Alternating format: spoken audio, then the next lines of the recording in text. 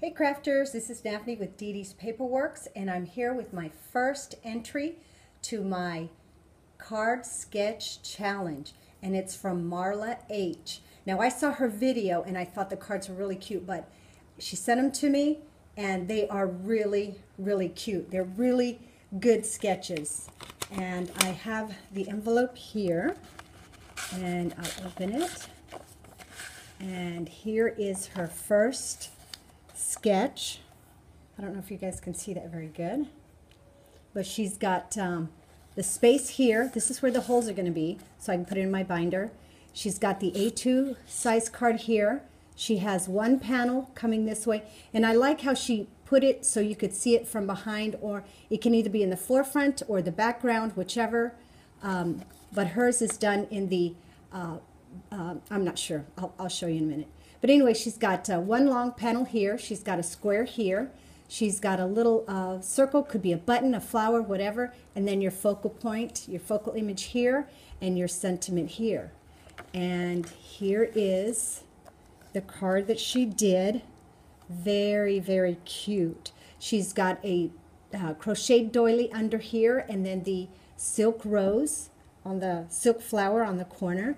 And then she's got the sticker here, the flower sticker with a little embellishment there. And see, she did the panel in the back, but on the picture, it can be in the forefront or it can be in the background. She did this on the background, but it's really versatile. So I really, really like this. And then she's got her sentiment here. Now she did, I'm not going to open it because I don't want to show her information.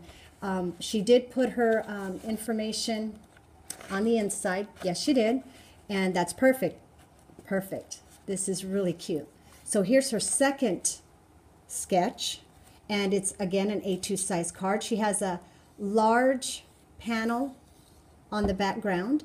She's got a square, or it can even be a rectangle, and it's kind of skewed with a tag in the front on top, and then your sentiment here. And here is the card.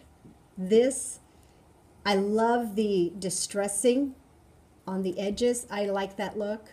A lot of times when I make a mistake, I'll just distress my paper, but this is really cute. I like the frayed ribbon here, and this very vintage ephemera, and then the sentiment here. It is really, these cards are really, really cute and very true to the sketch.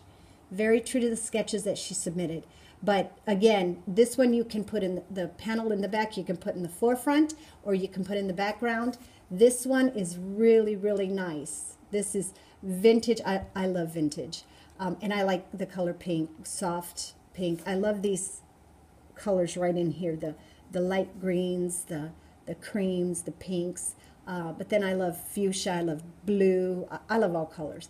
But this is very, very nice. And then she left them blank on the inside so that I can use them. And this is very important for me when you submit your cards, that you put your information in the back so that when I go to pull out your sketch, if I use your sketch and I do a video on it, I'm gonna direct them back to your channel or your video that you did for this, whichever is easier.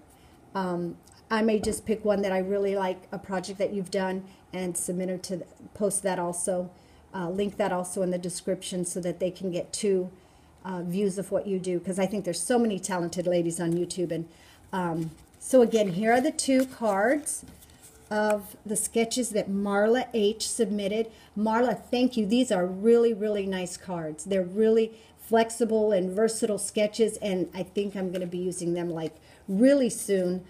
Because I have some cards that I need to make up, and one is for my husband and one is for my son, and I can do both of those in a masculine card. So thanks, Marla. I really appreciate you participating, and I encourage ladies who maybe think they don't have any ideas, give it a try. I'd love to see you submit a sketch to my challenge. Okay, thanks. Bye-bye.